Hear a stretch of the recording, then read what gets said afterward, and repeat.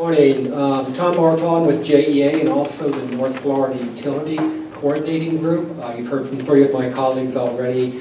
I'll try to be brief, but I do want to talk about all of our involvement with this water supply planning effort and also our support of the plan.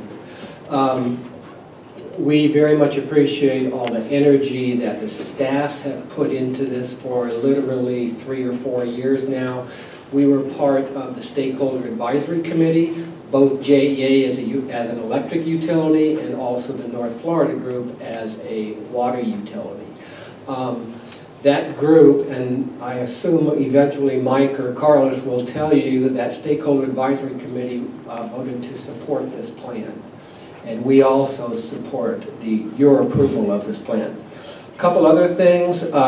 We at JEA serve up water to over 700,000 residents.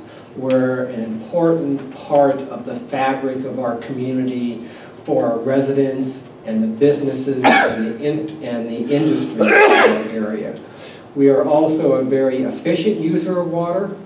At JEA, in the last 10 years, we've seen our per capita use for residential drop 40%.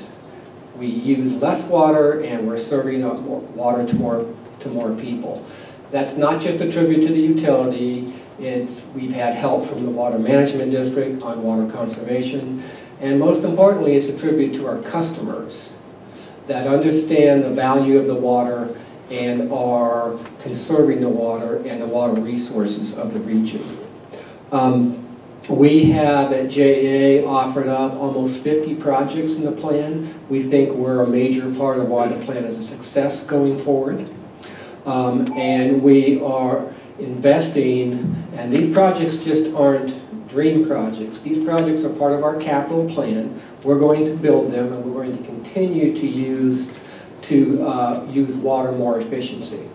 We built one of the largest and complex reclaimed water systems in the state. It's an award-winning system, and now we see that in our high growth areas that outdoor irrigation is served by reclaimed water. Finally, I guess I'd say we again appreciate all the effort that the district staffs have. We met with them on technical issues, we met with them on the whole planning process, and I urge your support in approving this water supply plan. Thank you, sir.